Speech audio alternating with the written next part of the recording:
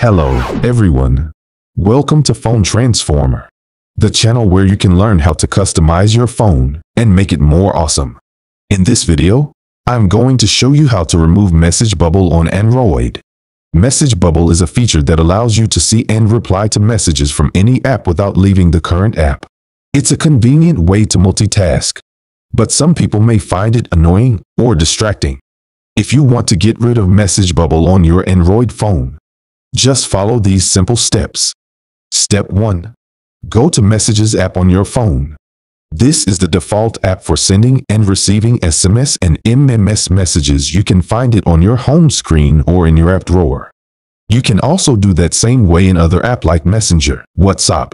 Step 2. Click on the photo icon at the top right corner of the screen. This will open your profile settings. Step 3. Then tap on Messages settings. This will take you to a menu where you can adjust various options for your Messages app. Step 4. Now click on General. This will show you some general settings for your Messages app, such as notifications, sound, and theme. Step 5. Select Bubbles on the menu. This will open a submenu where you can enable or disable bubbles for different apps. Step 6. Switch the setting to Nothing Can Bubble. This will turn off bubbles for all apps. Now, whenever you receive a new message in any app, you'll no longer see a bubble on your screen. You can still access your messages by opening the app or the notification panel. And that's it. You have successfully removed Message Bubble on your Android phone.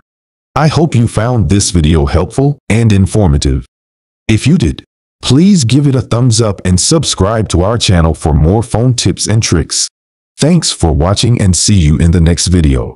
Bye.